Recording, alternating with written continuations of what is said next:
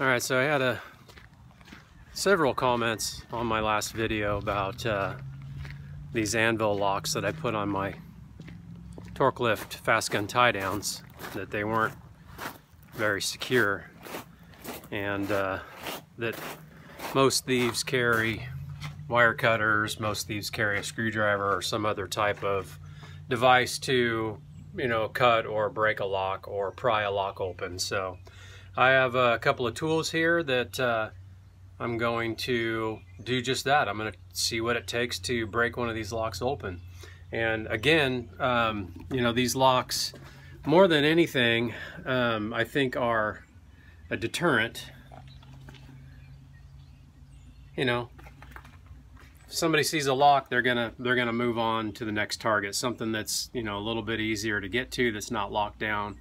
So that was my main thing I wanted to show, was that having a lock on it is deterrent enough, in my opinion, that any thieves are gonna just move on to the an easier target. So with that being said, in case there are thieves out there that are wanting to take a little bit extra time, I'm going to try to do that. So I'm going to sacrifice one of these locks, and I'm going to see just what it takes to get it open and take one of these tie downs.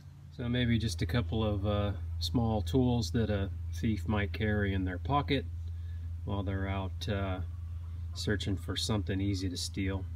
So these are the tools I'm going to use. I'm going to start with the screwdriver. Well, I'm going to start with just trying to pry it open with my hand, and then I'll do the screwdriver, and then the needle nose pliers, and then the wire cutters. See if I can cut that cable.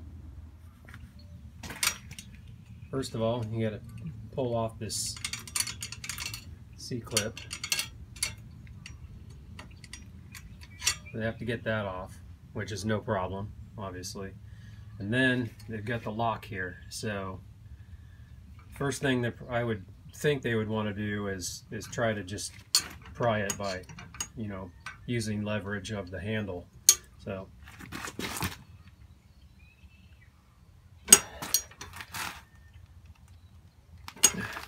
I don't know if you can see my knuckles turning white, but I'm putting force on that and it's not coming undone.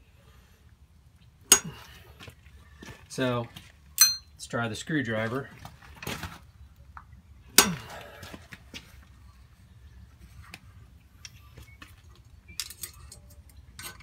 Try to twist it, break it.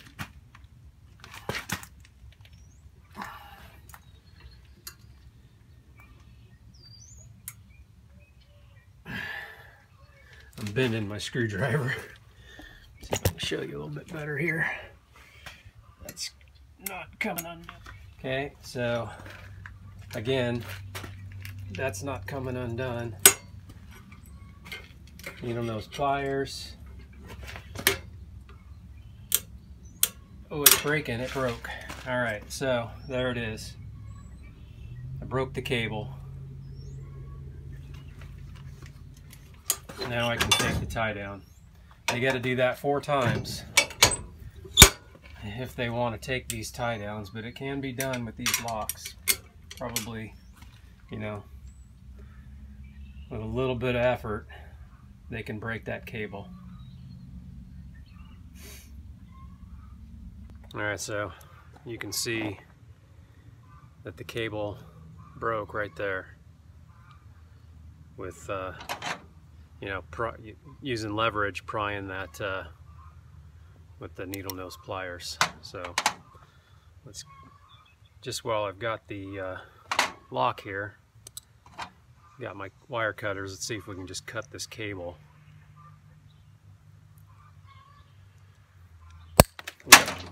So it can be cut pretty easily with 2 hands. Alright, so again, these Anvil locks, more of a deterrent than a real safety, device for preventing theft.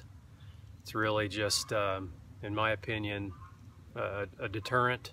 If somebody sees it locked up, they're gonna move on to the an easier target. So that's what I'd be hoping for if I was using these.